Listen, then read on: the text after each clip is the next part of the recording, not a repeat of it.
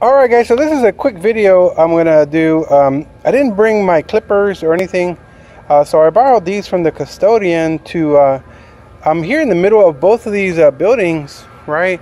And there is a loquat tree over there, and I kept forgetting to bring tools to cut it with, so I could try and clone that tree, because that's a loquat tree.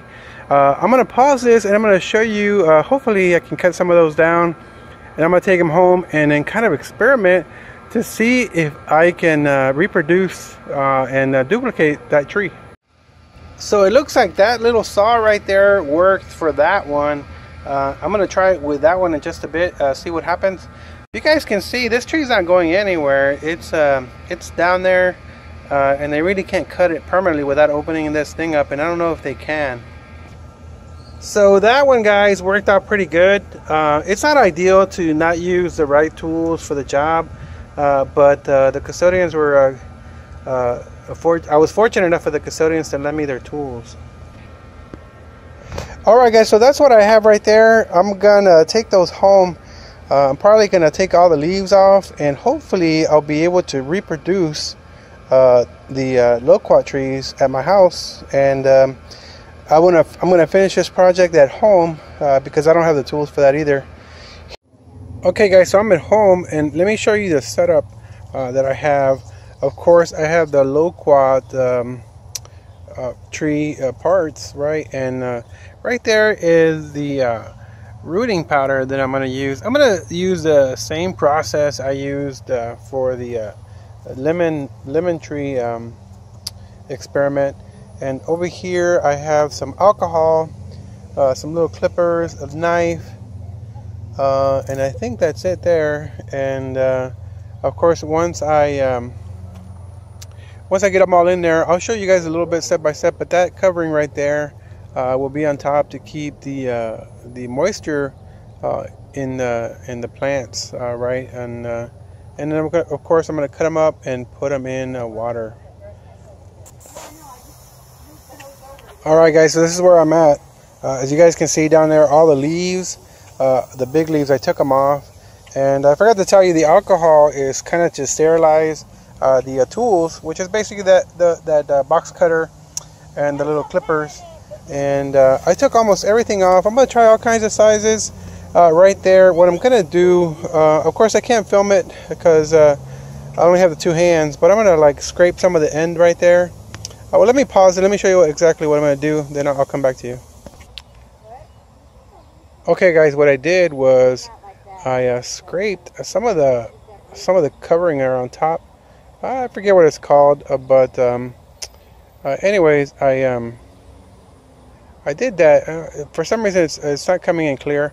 But then what I'm going to do, I'm going to put it in the rooting powder.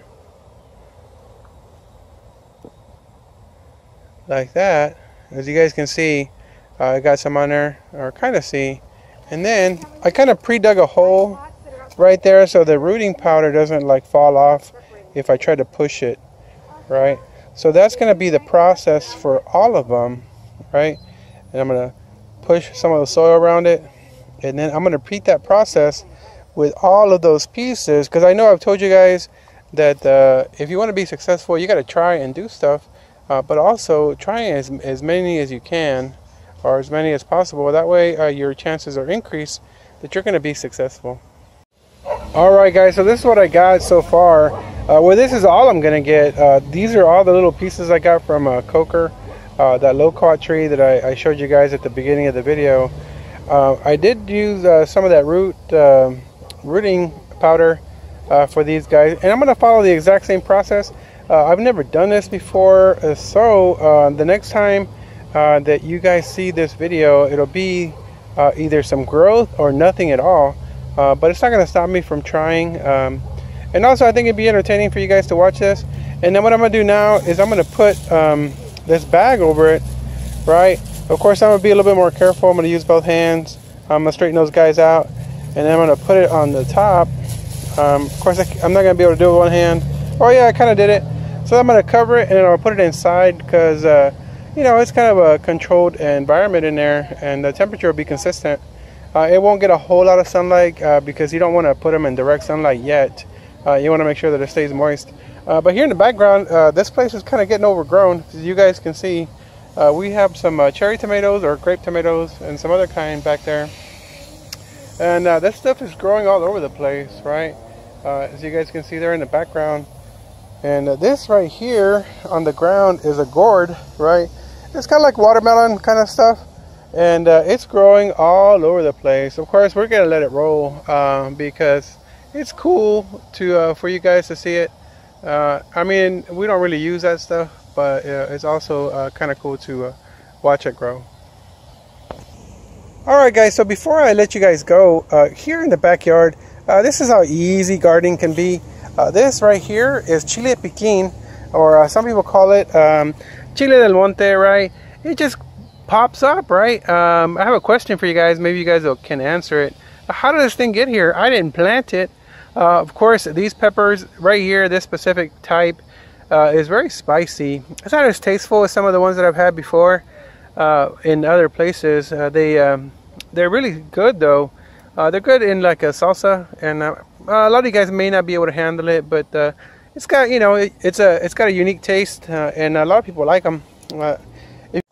Alright guys, so here is another chile piquin plant that I put in a pot over the summer, and I thought it wasn't going to make it, but it's got a lot of peppers on it, as you guys can see, and it's been successful.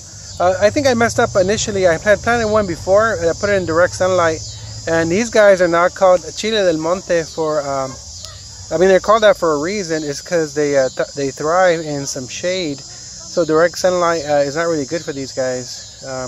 Anyways, just to follow up on that, for myself mostly, but so maybe you guys could view it also. Alright, that's it for this video.